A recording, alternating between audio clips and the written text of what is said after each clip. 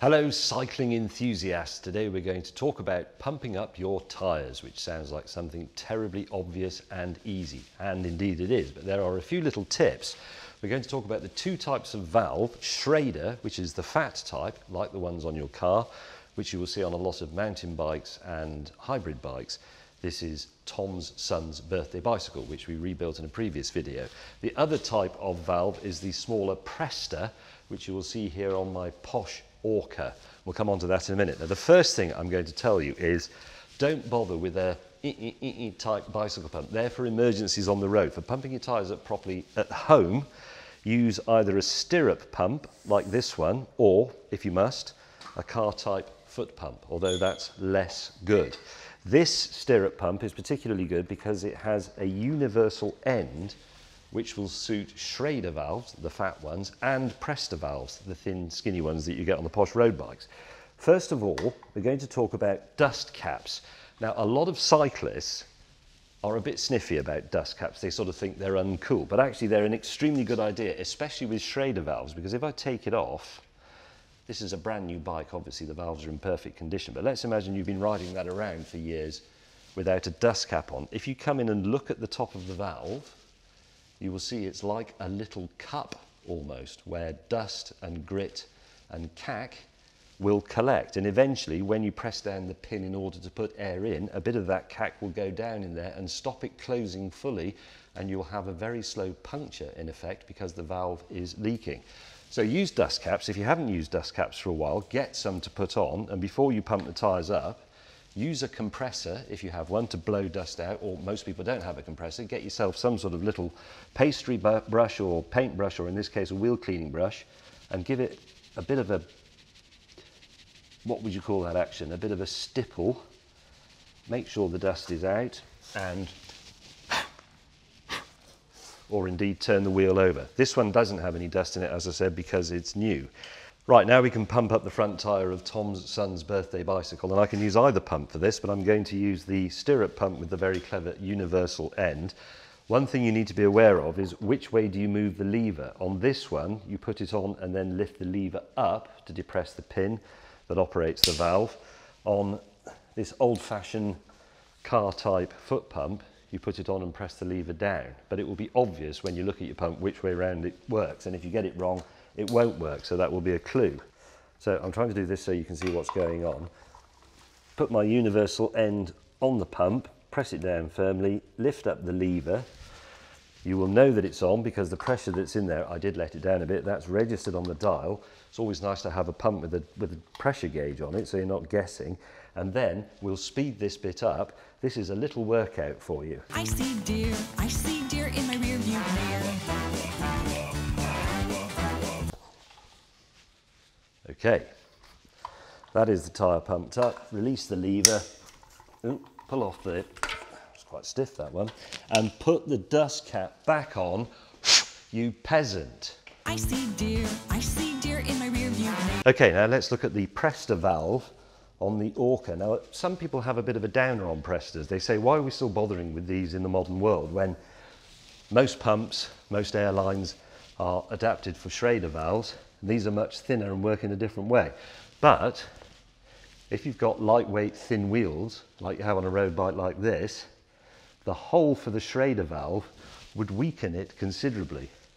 The Presta goes in a much smaller hole, more wheel survives around it, and it's stronger.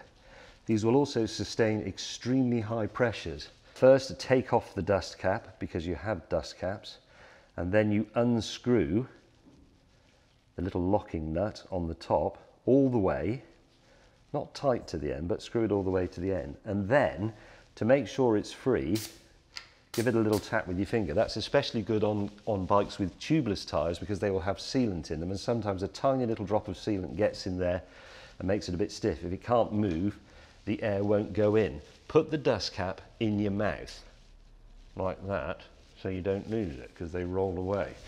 Now we can use my universal pump.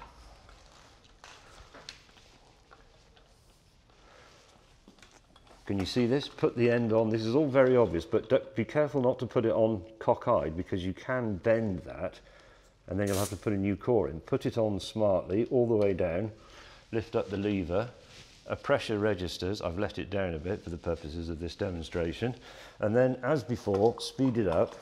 I see deer in my rear view mirror. If you want to sound like you've had something wrong with you in the last few months, simply hold a dust cap from a bicycle between your lips, but continue trying to talk normally. Okay, I'm not pumping it all the way up because I want to show you something else. Let's imagine you don't have this. Let's imagine you only have bicycle pump or your old-fashioned car foot pump. Now that is designed for Schrader valve, so it's not going to fit on there. If I try and put that on there, you're just going to let a load of air out to the tyre. What you need is an adapter, and I always keep one in the little weed and condoms pocket of my bicycle repair jeans. It looks like this. I've had mine for many years. Sometimes they're made of plastic. But it's essentially threaded to go over the pressure valve, and then that end is bigger to accept the Schrader pump. As before, undo the locking nut, the locking ring all the way, give it a tap to make sure it's free, then screw the adapter on and put it on nice and square, because otherwise, as you tighten it up, you will screw the locking ring back down and then you won't be able to put any air in. Okay, that's gone on square. Now, the Schrader pump head will attach. Yeah? And then you can pump it up rather tediously with the squeaky foot pump. I don't like that. I only use that adapter in absolute dire emergencies. Most of the time it just stays in the weed and condoms pocket. Let's finish it off with the proper pump. I cannot over recommend one of these. They're not expensive, sort of 15, 20 quid. I've had this one for at least 20 years. Put that back on. I need to put another 10 or so PSI in there.